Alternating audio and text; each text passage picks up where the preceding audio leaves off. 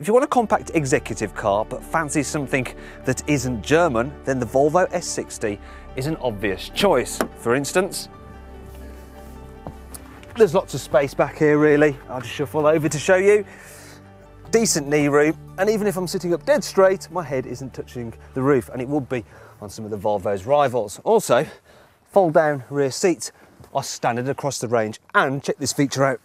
If I pull these levers here, I can fold down the front seat, so I could carry a surfboard if I had a surfboard. There's some nice features here in the front too. We've got Volvo's stylish trademark floating centre console, which houses all the major controls. And the key buttons, they're all very big so that you can operate them while wearing a glove, which is handy in freezing Sweden. Although in the UK it means that they're easy to locate while you're driving along. I like the parking permit holder, which is nice and handy. Electronic parking brake as well. And there's lots of decent cubbies dotted around the cabin. Volvo's are synonymous with safety, and you can get the S60 with a clever piece of kit which can spot if there's a pedestrian in the road, and it will automatically brake the car to stop you hitting them at speeds of up to 20 miles an hour. To show you how it works, I'm going to have to ask my cameraman to just go, well, stand in the road. Right then, you can also see this from the point of view of my very brave, or very stupid cameraman. Now if I do nothing, apparently the car will sound a warning, and then if I still do nothing, it should brake, so let's hope it does. Oh. Thankfully it worked, otherwise this video would be over rather quickly.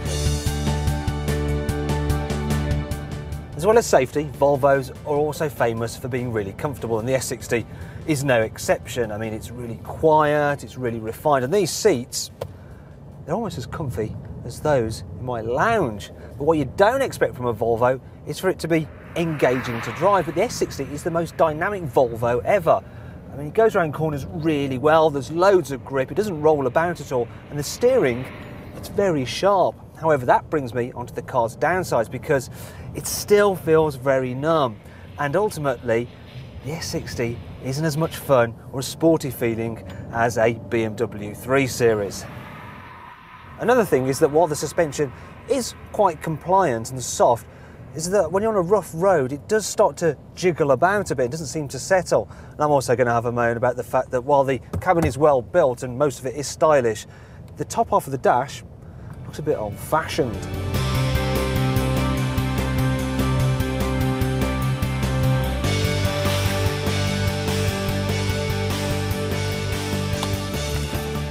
And if you follow me to the back, I'll show you another potential problem. Because the boot isn't as big as on an Audi A4, and it's a bit of an awkward shape as well.